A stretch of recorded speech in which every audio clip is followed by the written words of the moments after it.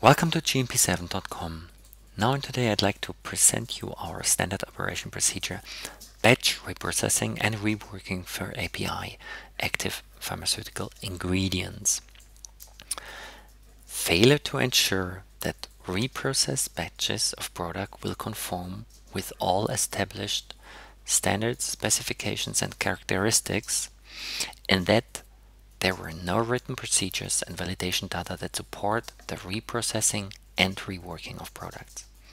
This is an FDA 483 observation that could have been avoided by having an internal procedure, an SOP, in place that contains clear guidance on the steps that need to be taken before performing reprocessing or reworking.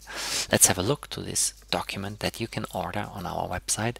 As all our documents, you can just easily make changes on the document and little changes so it fits to your company and your demands. On the first page. On the second page you have the table of contents, and the table of content you always find, of course, on the website. So you have all the steps and all the procedures for this document for the batch reprocessing and reworking for an API.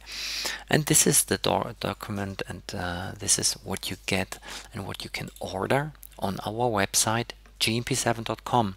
You find this document in the chapter standard operation procedure. You can order it, you can pay it with credit card, and right after the payment you can immediately download the document and it's ready to use, and you can work with this document immediately after downloading it.